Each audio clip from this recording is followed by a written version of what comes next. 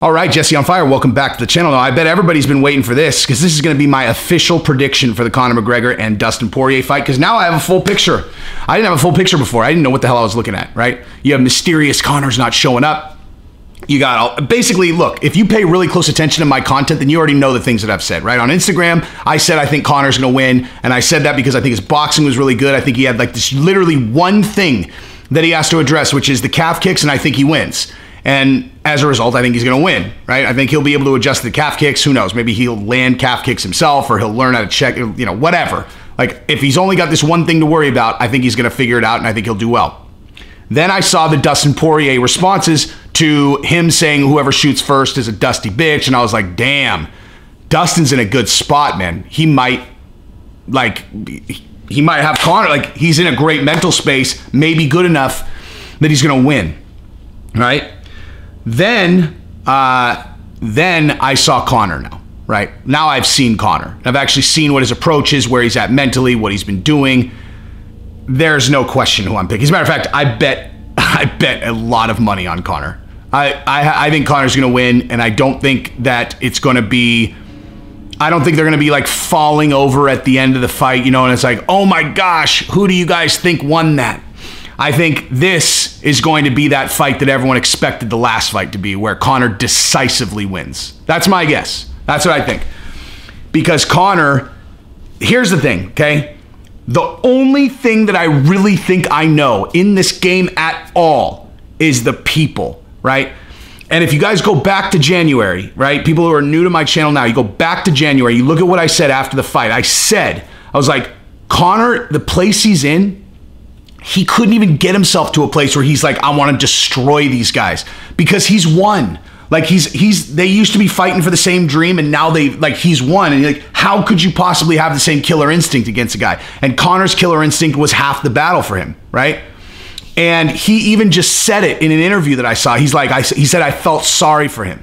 And I believe him. I believe him 100%, because that's exactly what I saw. When I was watching, I was like, you know, I didn't say he feels sorry for him, but that's what I'm thinking. I'm like, dude, he would have to be a psychopath to want to go out and destroy Dustin Poirier in this fight, given where he's at and given where Dustin's at. He would actually have to be crazy.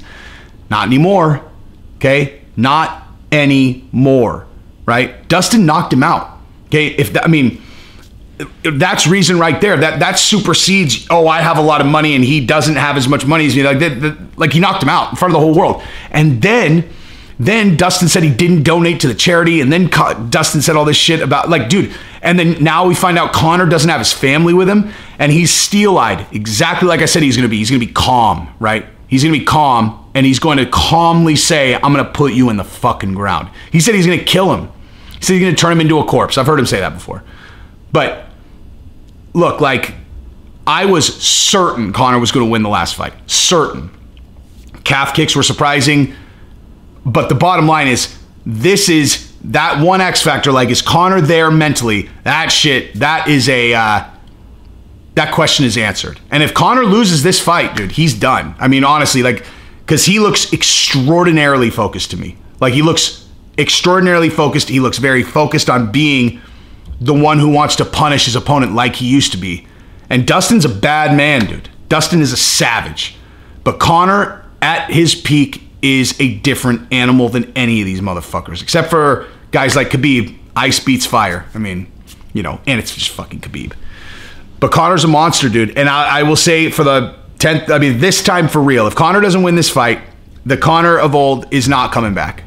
But I think I feel, like I said, I bet a lot of money on him, dude. Like, I bet a lot of money on Conor after watching a couple of these clips, dude. Here's the other thing. I heard Dustin Poirier talking about how he learned about the calf kick, right? And Michael Bisping saying he had never even eaten a calf kick. He's never thrown one, never had one kicked. And Dustin Poirier said that when he learned about it, it's because Jim Miller kicked his calf and he ended up going to the hospital. He thought his leg was broken. And that's how he learned about the calf kick, right?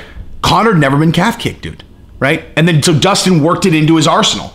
Do you really think the calf kick is like so high level that Conor can't work a calf kick into his arsenal in 6 months? Like, does anybody seriously believe that? People are like, oh, it's not enough time. To learn a calf kick What are you talking? Like, the calf kick is way easier than a regular, kick behind the hamstring. It's easier. Like, as a matter of fact, if you're a fighter and someone goes, hey, if you kick their calf, it's actually really damaging. They don't even need to, yeah, you drill it, but like, someone could just go out on the first stage and start kicking their fucking calf, dude. So this idea that Conor can't do the calf kick or won't be ready for the kick, it's absurd. It's stupid. Makes no sense. Okay. So I've got Conor. I've got Conor winning. And decisively, I think. I think Conor's going to win decisively. And I cannot wait to see what he does at this press conference. But anyway, yeah, that's what I've got. I love Dustin too, man. Dustin's a savage. But I'm still a believer, dude, that Conor at his best is a whole different level, dude. I want to see it. So we'll see. Anyway, love you guys. Peace.